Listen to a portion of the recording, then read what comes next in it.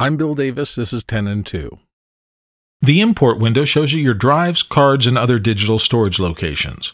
When you target one, if it contains a file structure that 10 understands, it will allow you to either import the entire card or drive as a unit, or if 10 understands the directory structure the resource uses, it may let you select individual files to import.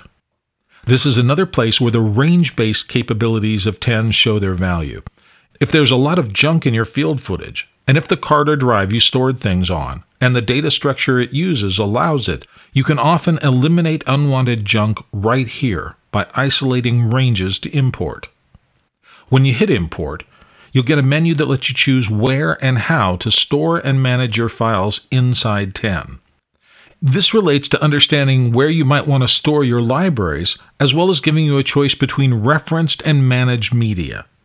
Basically, this is the difference between importing all the data into Final Cut Pro 10 itself, or just pointing to where the data is stored on an outside drive or perhaps a network.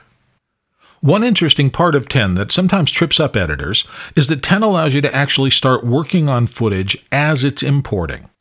Not understanding this sometimes results in offline files, because an editor will start an import, then jump into editing, and then sometimes quit the program before the import is actually complete. 10 will warn you if this is about to happen with a background tasks still in process warning.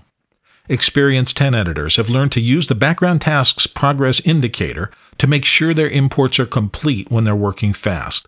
If not, clips can go offline later, which can make share functions unavailable.